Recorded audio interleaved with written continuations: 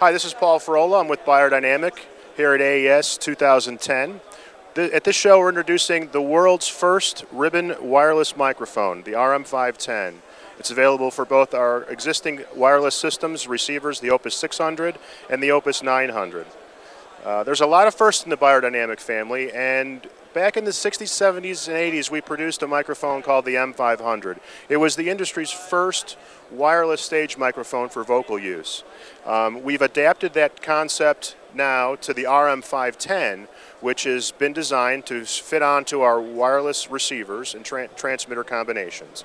It has a number of unique features in that it has this high-frequency resonance cover here that actually helps to channel the sound waves into the ribbon elements. It protects from extreme plosives and also tailors the high frequency response.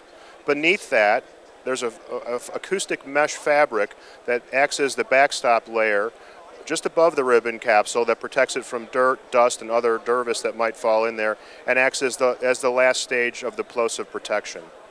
Additionally, this concentric labyrinth back here is an innovative design that helps things that happen behind the capsule and do the fine-tuning for the low-frequency tailoring. So you get a very smooth, high frequency, and all the way through the range you get a very good, the traditional warm-sounding low frequencies that are so characteristic to a ribbon microphone. So it's been ruggedized to be able to provide for the rigors of touring and stage use, to protect the diaphragm. And additionally, we styled the device to look like the one I'm speaking through now.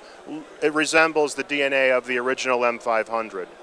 The only difference we made in the design, we kept the fine stainless mesh grill on the outside, which is characteristic to the M500 and some of our classic microphones. And on the inside, we added a protection barrier of a higher gauge basket wire that really protects this fine element from being damaged, dropped, and the rigors of touring. So all those things combined to make the RM510 from Beyerdynamic the world's first wireless ribbon microphone.